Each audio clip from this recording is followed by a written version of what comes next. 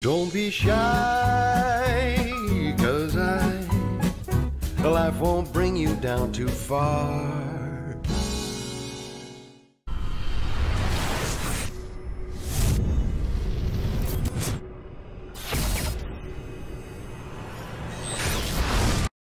So Gary Cully's coming in the lead. Moving the leads, joining up with Sean.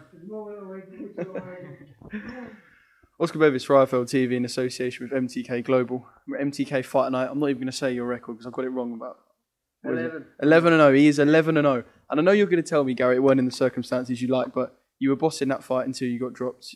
You sort of bossed the rest of the round and you bossed the fight after that. I know it was quite close on the scorecards, but I think you could be pretty pleased with that performance. Yeah, like obviously I'll say it wasn't the perfect performance or whatever, but I think going forward, I learned so much from that performance as well. I thought I won every round until I was dropped. I thought I won the rest of the round after I was dropped, and I thought I won the rest of the fight then. So, like I think I lost probably about 10 seconds of that fight. But yeah, credit to Craig. He came in strong. I probably underestimated how strong he was. Took a fight up at 140. First fight up at 140. I'm a natural 135. And yeah, I learned loads from it. I'm happy with the win. I'm happy with the performance. Yeah, because you did say to me when we got into the bubble, we call it, on Monday, that you felt like this was a tougher fight than Kieran originally. And like I said, credit to Craig, because he did, I think, what was it, they've been texting Lee all week saying that they was going to try and stop you and knock you out. And for a split second, I think a lot of people in the arena thought you were gone. The way you fought, it was quite a heavy fall. Yeah, look, they were game coming into this fight. They were texting Lee every day this week, saying they were going to stop me, they were going to do this, they were going to do that. They came to win, but that's what got me up for the fight as well, you know. And I'm glad they did come to win. And probably a lot of people did think I wasn't getting up from that knockdown. I just, literally when I was doing the interview after the fight, I seen it on the screen and it looked a heavy knockdown. I didn't feel it was as heavy when I was in there. I felt fresh straight away after. Once I got up and held on for a couple of seconds, caught me bearings, I felt fresh again. But I think that's a credit to my fitness and how hard I work as well. I came back strong and it didn't really faze me.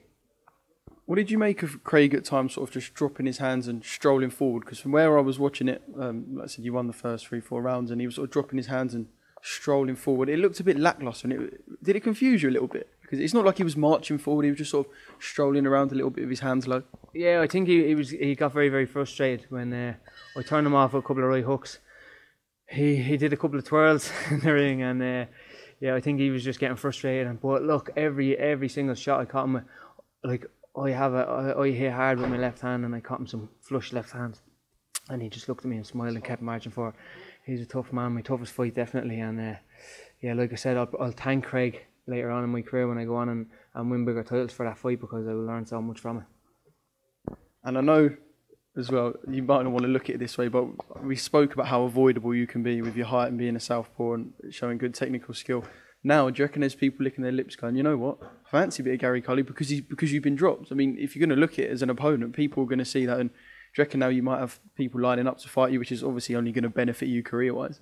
Yeah, maybe so, yeah, I hope so. But look, everybody, I think, at some stage of their career is going to get dropped, and that's what tests most fighters and prospects more so, is how you deal with them knockdowns. Like if you're going to go through a long boxing career and not get knocked down, fair play.